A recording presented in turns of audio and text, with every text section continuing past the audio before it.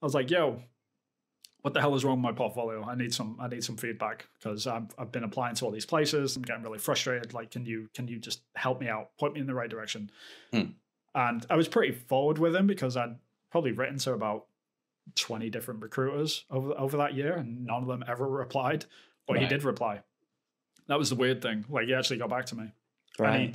And he broke down to me and he said, like, you need to look at our IP and figure out like what you want to, like how you want to fit in with our studio. Like if you want to work on some like Assassin's Creed or Far Cry, like most of our projects in our studio are just like photorealistic. And at that time I was doing like a load of fantasy landscapes, like really tropey stuff, which all concept artists go through. Like if you go and like look up tropey concept art, it's always like random mountain range with castle in the background and a guy with a stick like in the foreground, you know, like it's always the same stuff. Your stick salesman. It's hilarious. Saga. Stick salesman. Yeah, I love stick those salesman, though. saga. But they're so good. I love that's like, I want that stuff on my wall. That's the stuff I love.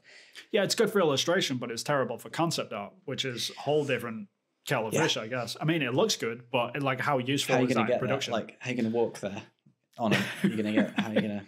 It's going to ride a cloud or a camel or something. Yeah, but like, there's a really good website called Adventures of Stick Salesman. You should go and check it out. Like, it's absolutely hilarious. It's just a bunch of concept art from different people with like this guy with a stick in it, just like with different landscapes. It's really funny, but it's the age old trope. But my portfolio was filled with that stuff, like stick salesman walking through fantastical landscapes.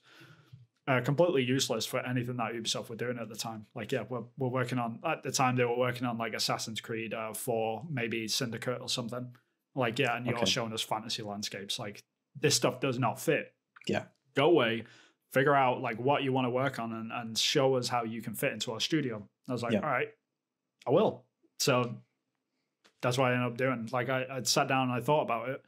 And I remember like things like having them conversations with you guys in uni. And just like constantly having this game in the back of my head thinking, you know, an Assassin's Creed in Japan would be amazing.